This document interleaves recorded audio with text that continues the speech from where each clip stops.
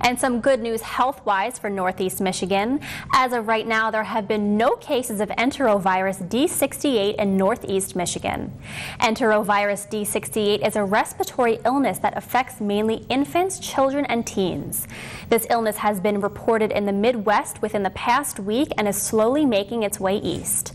The peak of this illness is the summer and the fall, and it is spread from person to person by sneezing, coughing, or touching. Doctors are urging parents to be aware of the symptoms of this illness. Some symptoms include wheezing, shortness of breath, hypoxia, and fever. There are no vaccines or medicines to cure enterovirus since it is indeed a virus.